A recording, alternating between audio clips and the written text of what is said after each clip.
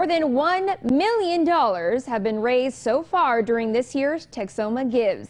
This 16-hour day of giving for local nonprofits kicked off at 6 a.m. and Shatani Clark was there at the very beginning and has a wrap-up on today's events so far. COVID-19 really knocked a lot of these nonprofits out of the ring, but every dollar counts to help these organizations fulfill their mission.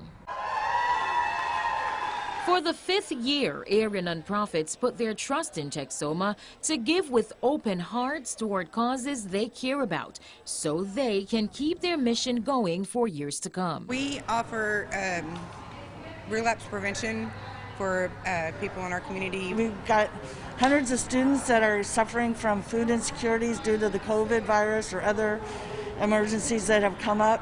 And they really rely on us to support them. The president of the Wichita Falls Area Community Foundation, Leslie Schaffner, says she believes Texomans have seen the immense value of nonprofits.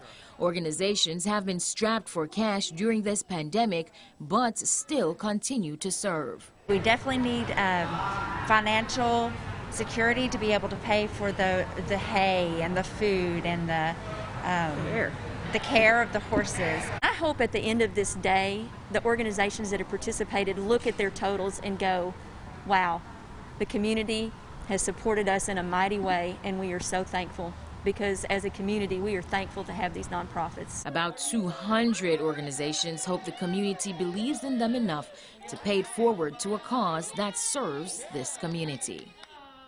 Now, Schaffner says, of course, they would like to surpass the $1.2 million last raised, but this year they don't have a monetary goal.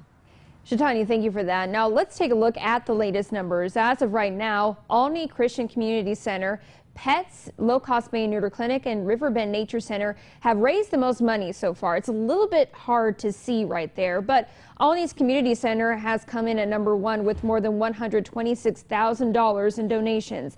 We'll check back in at 10 o'clock to see the final numbers.